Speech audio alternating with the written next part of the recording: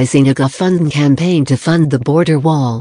The president is in the midst of a political battle with Congress to get the first $5 billion to build a wall along the southern border, something he has said he'd be proud to shut the government down for.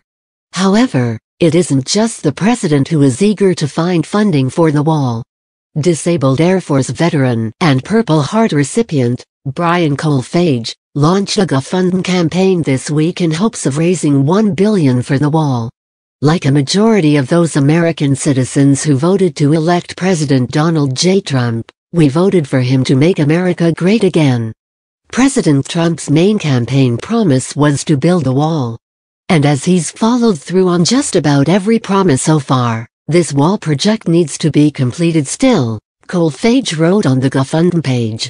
Democrats are going to stall this project by every means possible and play political games to ensure President Trump doesn't get his victory.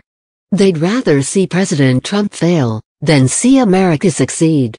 However, if we can fund a large portion of this wall, it will jumpstart things and will be less money Trump has to secure from our politicians.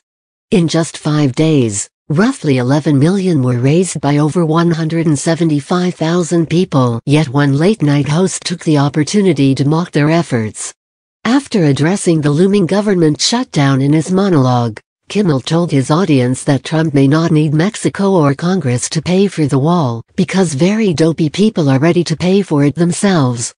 This is what people do with their disposable income when they don't have loans for college to pay off, Kimmel joked. Donating money for a wall that will never exist, it's like starting a college fund for Harry Potter. A more useful thing to do with your money would be to go outside and feed it to a bird. You do have to admire the sacrifice they're making. I mean, a lot of these people are dipping into their meth money for this, Kimmel added. The ABC talk show host has repeatedly mocked